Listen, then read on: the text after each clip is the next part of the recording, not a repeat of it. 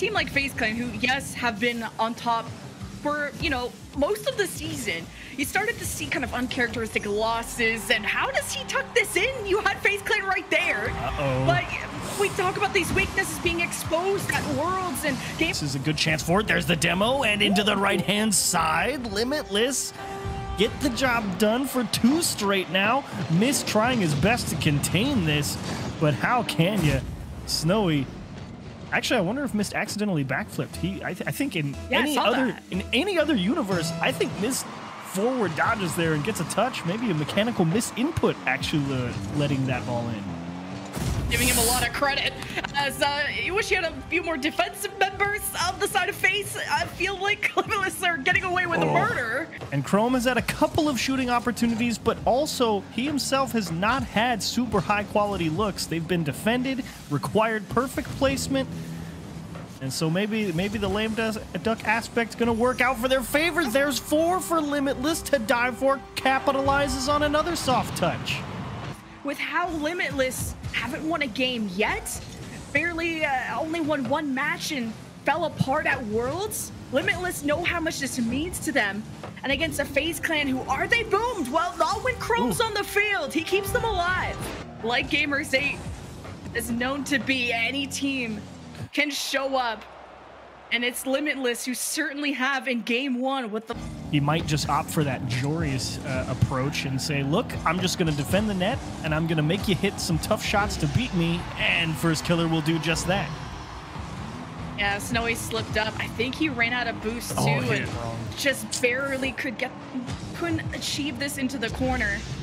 And then it went right back to First Killer. And the one thing you can criticize about game 1 was there was a lot of support, like I said, from both sides. It was just how well coordinated it was, how you were communicating, but there is no grueling 1v1.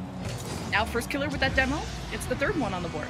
Nice job from First Killer. Stopped in his own corner and said, I want some boost, free demo, and even gave a little bit of cheek here by just stopping and saying, oh, you spawned behind me, okay. At least he's gonna just shove you into the net.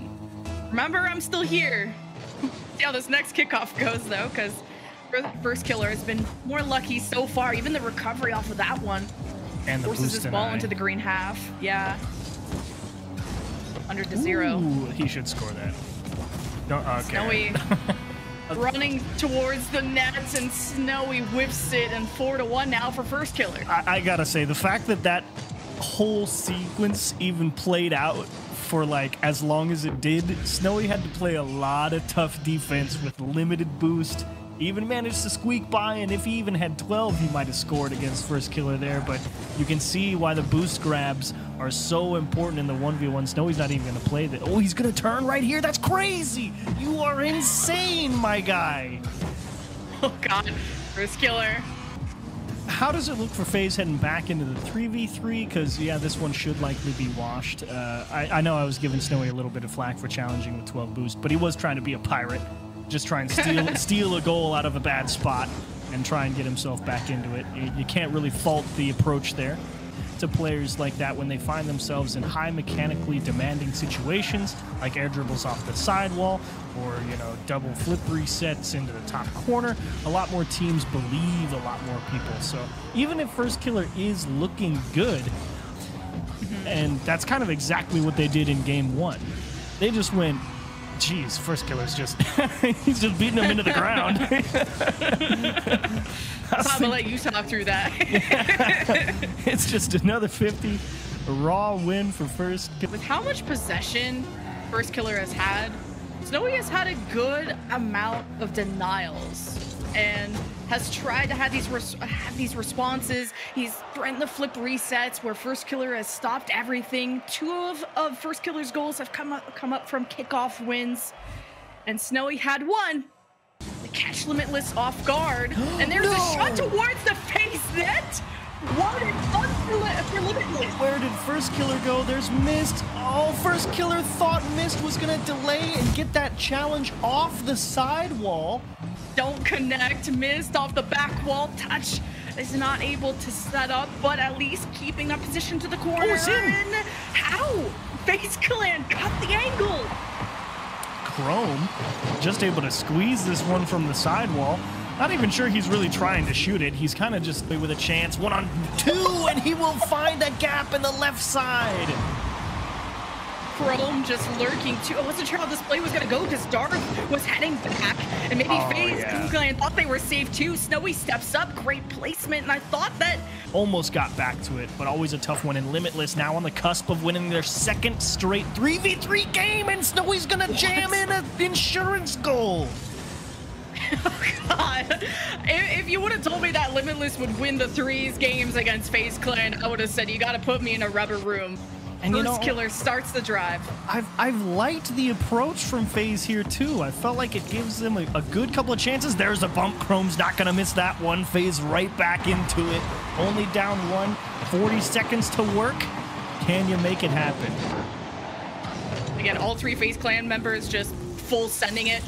It worries me. But again, whatever it takes to win, whatever it takes to score, 39 seconds with Limitless, the smallest lead. Everyone they got him. The kickoff.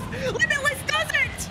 Chrome got aggressive here, thinking First Killer could maybe get the ball to him off the subsequent challenge. But it will be the most difficult chance, as this will go for FaZe, I guess, for the 3rd goal. I don't know if it really matters. You know, the worst part now, you're thinking, man, maybe if Chrome had nailed that open net, we're in OT, right? That's the brutal on how they like to take the ball off of attackers. But look at this flip reset from First Killer. He never gave Limitless an opportunity to even take this ball off him.